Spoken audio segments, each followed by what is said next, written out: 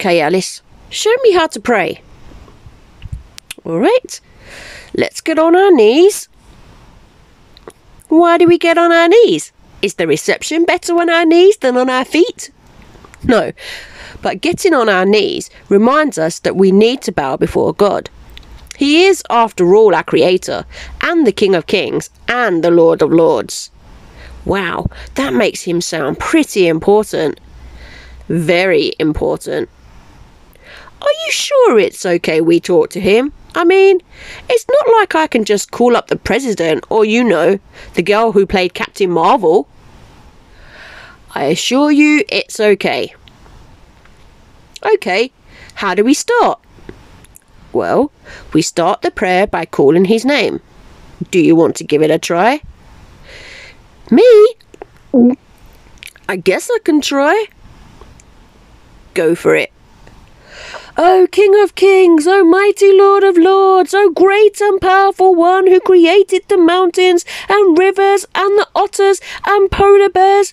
Lily? Hear the voice of me, Lily Patterson, and my friend Alice Riley, who says it's totally okay we do this even though I'm still not so sure. Lily? You are the Grand Poobah, the Big Kahuna, the Big Cheese, the Head Honcho. Lily! Do you think he heard me? I'm sure he did, but you don't have to be that formal. But you said he's a big deal. I mean, he did create the mountains and the polar bears, right? Yes, he did. He also sent his son Jesus to save us from sin, and he's making a beautiful home for us in heaven.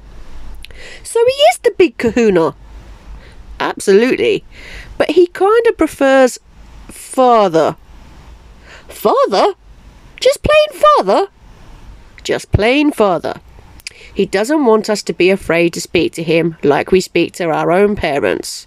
That's why Jesus began his prayer with, Our Father who lives in heaven, holy is your name. That's a lot simpler. I feel less silly saying that than Big Cheese and Head Honcho. The amazing thing about God is that he cares enough to listen to our individual prayers. Yes, he is the Almighty God, but he's also our Father, and he loves us and always has time for us. Okay, let me try this again. Hey God, it's me, Lily. I know you're super great and the big kahuna and all, but Alice says I can call you Father. Is that okay? Is that okay? Lily, you're off to a great start.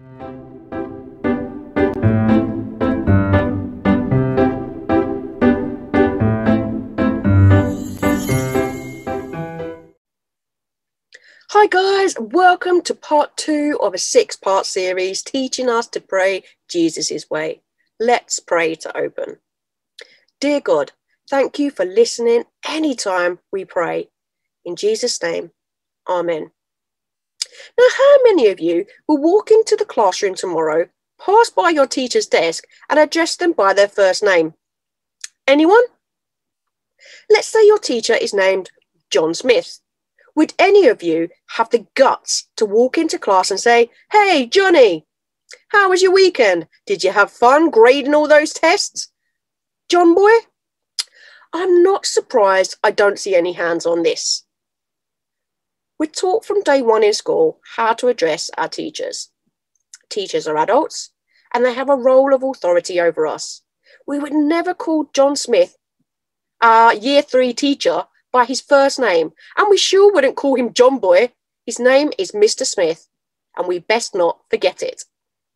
There are many people in our lives we address with formal titles. If you went to the office of Joseph Donaldson to get your teeth cleaned, you wouldn't hop in the seat and say, Hello, Joe, what do you know? You'd call him by his proper title, Dr. Donaldson. The man went to dental school to earn that title, and it's respectful to address him as doctor when you pay him a visit. Your basketball coach, Adeline Johnson, would not have gone to school for coaching. She may just be a volunteer, but you wouldn't call her Addie. You would address her in the way she wants to be addressed, as Coach Addie or Coach Adeline or Coach Johnson. We're used to addressing important people by important titles, whether it's Mr., Miss, Doctor, Coach, or even Pastor, Reverend. If the Queen of England walked in, we'd address her as Your Royal Highness. And if the President walked in, we would call him Mr. President. So what are we to do when we get on our knees and pray to the Lord? How do we address the man Isaiah met in a vision written about in his book? Isaiah chapter 6 verses 1 to 8 says, "In the year that King Uzziah died, I saw the Lord. He was sitting on a very high throne. His long robe filled the temple. Burning heavenly creatures stood above him. Each creature had 6 wings. They used 2 wings to cover their faces. They used 2 wings to cover their feet, and they used 2 wings for flying. Each creature was calling to the others, 'Holy, holy, holy is the Lord of heaven's armies. His glory fills the whole earth.' Their voices caused the frame around the door to shake. The temple filled with smoke. I said, 'Oh no, I will be destroyed. I'm not pure, and I live among people who are not pure. But I have seen the King, the Lord of heaven's armies.' On the altar there was a fire. One of the burning heavenly creatures used a pair of tongs to take a hot coal from the fire. Then he flew to me with the hot coal in his hand. The creature touched my mouth with the hot coal. Then he said, 'Look, your guilt is taken away because this hot coal has touched your lips. Your sin is taken away.' Then I heard the Lord's voice. He said, 'Whom can I send? Who will go for us?' So I said, 'Here I am. Send me.' Isaiah saw the Lord in all his glory. He fell on his face and worshipped God. He was afraid, yet Isaiah had the privilege of speaking directly to the Lord and receiving a call to serve God. Isaiah's vision left no doubt God is almighty and powerful, but it also shows us something amazing. Unlike the kings and queens and presidents of our world, God is approachable.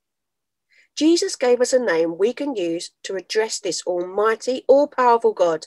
It's how we begin the Lord's Prayer, and it's how we can begin every prayer. It's a name God wants us to use, so we are not afraid to speak with him. Matthew chapter 6 verse 9 says, "Our Father in heaven, hallowed be your name." God wants to be our Heavenly Father. He wants us to come and speak to him like we would a loving parent. Why? Because he loves us. God is all-powerful and he is almighty, but he loves us individually. He wants to have a relationship with us, and it's his pleasure to listen whenever we pray. Why does it matter that we call God our Father and not Your Majesty? Because the way we address people sets the tone for how we speak with them. We speak very differently with our families than we do our teachers. We are much more formal, more grown up in the way we speak to people we address as Mr. and Mrs. compared to the people we address as Mum and Dad. The names we use for people determine how we speak to them. Let's go back to our dentist for a moment. If you were at the office of Dr. Joseph Donaldson, you certainly wouldn't speak to him like you would your friends. You'd call him Dr. Donaldson. If he asked you questions, you'd answer them with, "Yes, sir," and "No, sir," and "Be on your best behaviour." But what if Dr. Joseph Donaldson was more than just a dentist? What if he was also your grandpa? Would you be so afraid to speak to him? Would you joke around with him? You'd probably smile a whole lot more, even when he had you in the examination chair. Yes, Dr. Joseph Donaldson is a dentist. Yes, he has medical degrees and a very serious job to do. But he's also someone you know and trust, someone who loves you deeply. God is the King of Kings and the Lord of Lords. He is our creator. He is the one person who can save us from our sins. And yet he wants to be our Father. He wants us to know that he's never too busy to listen. He wants us to come to him and not be afraid to speak what is on our minds. How amazing is it that God of heaven wants us to talk to him? When we pray, we can address him as Father. We can be confident that he loves us and will listen to every word we say. We have a holy and loving God, and even though he holds the whole universe in his hands, he wants us to address him simply as Father. Dear God, thank you for the awesome love you've shown us. In Jesus' name, amen.